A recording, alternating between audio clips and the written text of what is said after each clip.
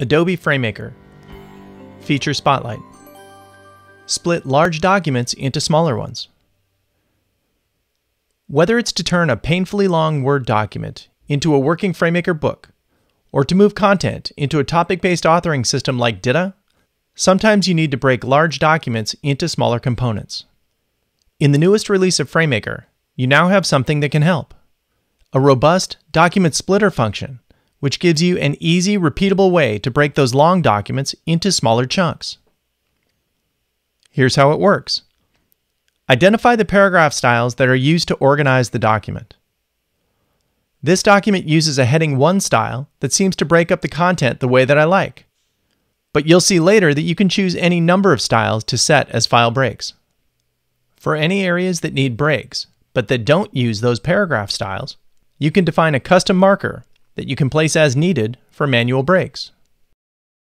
In this document, this heading 2 section might be large enough to be its own file.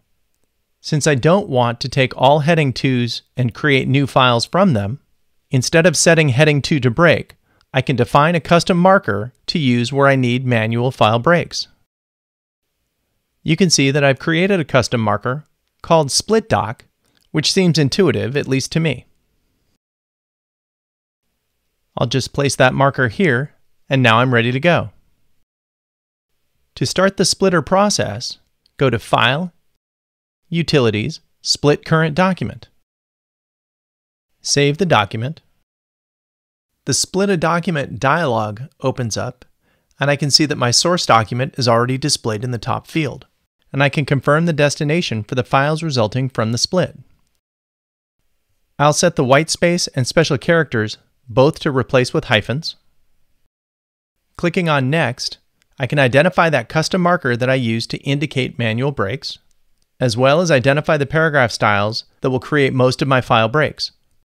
In this case, just heading 1. Now I can click on Analyze to start the process.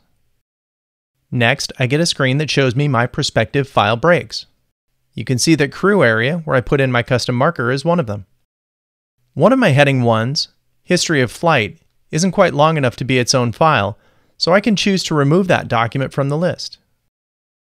Notice that the splitter function will push this up into the general description.fm file. It's a good idea to review all the headings for the proposed splits. For instance, this one, general description.fm. If this was the name of my input file, I would run into trouble trying to overwrite this file, and so I might want to change the file name. You can do that down here as needed. When you're happy with your file names, click Start the Split.